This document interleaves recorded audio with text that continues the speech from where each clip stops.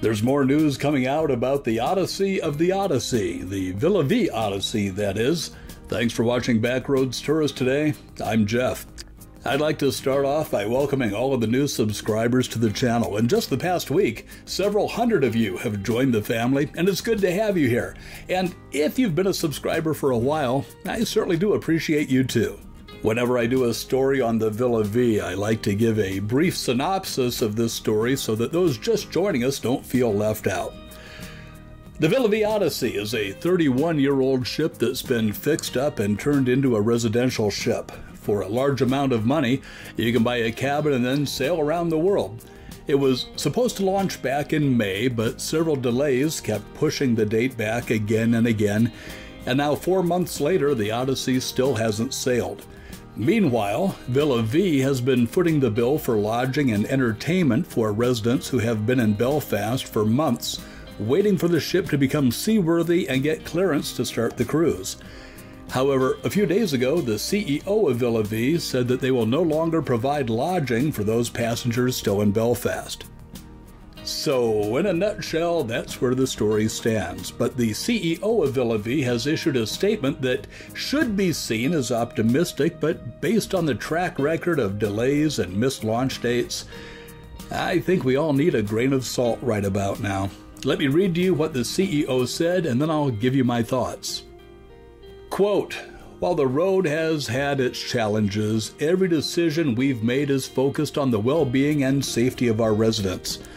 We have supported our residents with trips around Europe and spent over $2 million in hotel stays and trips to accommodate and entertain them while the Odyssey has been getting ready for launch. Since residents are scattered throughout Europe in over 20 different hotels, we have decided to let residents plan their hotels and way back to the ship for launch. These costs will be compensated with onboard credit of up to $200 per day. The hard work continues, and we are on track to welcome passengers on board by the end of this week.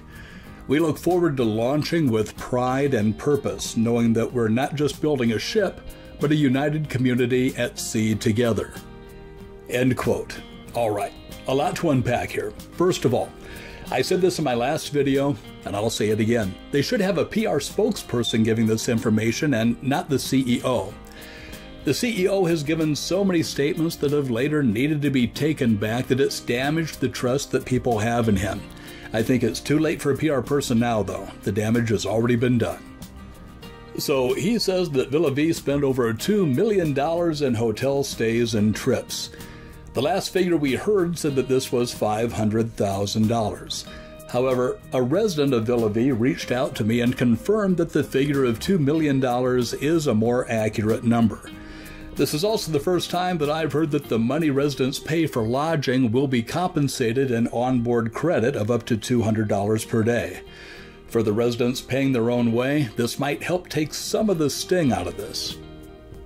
Now, one line in the statement that sort of nags at me is the one that says, quote, "Since residents are scattered throughout Europe in over 20 different hotels, we have decided to let residents plan their hotels and way back to the ship for launch." End quote. What does this statement even mean? It almost sounds like they're trying to spin this in a way to say that they're doing the residents a favor. Finally, the part that made everyone perk up their ears is when he said that they're on track to welcome passengers on board by the end of the week. Well, today is Thursday, so we only have to wait a day or two to see if that prediction comes true. I also think it's important to see what wasn't said in that statement. Welcoming passengers on board doesn't mean setting sail. It doesn't mean that residents may finally be able to sleep in their own cabins. It just means that they'll be able to step onto the ship.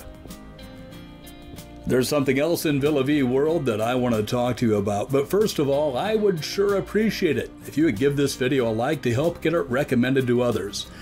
And as I mentioned earlier, a wave of viewers just subscribed to the Backroads Tourist channel, and if you'd like to be a part of this family, I'd like to invite you to hit that subscribe button down there. I bring you several videos each week on cruise news, cruise tips, and cruise reviews, and every now and then I throw you a curveball by doing a video on an interesting place that I visited. In fact, recent videos that I've done include visits to the Wounded Knee Memorial and Cemetery, St. Pierre in Martinique, which was destroyed by a volcano, leaving only one survivor, and a visit to a sloth sanctuary in Costa Rica. I think you might just like those videos too. But now let's get back to the Villa V, or more specifically, the Villa V passengers. Friends, I really appreciate the comments that you've been leaving on the other Villa V videos I've done. Most of them are thoughtful and insightful, but every now and then, there's a mean one. Several people have made comments belittling the people who have bought cabins on the Villa V, questioning their intelligence about putting down so much money on speculation or just not doing their research.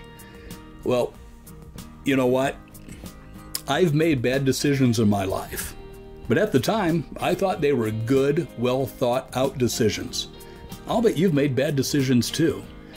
Maybe you landed your dream job that you wound up hating a year later. Maybe you married someone and it didn't work out. Maybe you invested in something that you thought was a sure bet, only to find out that it wasn't. We've all gone into situations with the best of intentions, and sometimes through no fault of our own, circumstances change, and we wind up getting the short end of the stick. The people who invested in a cabin did so because they were trying to realize their dream, and as someone who started a business from scratch, I admire that.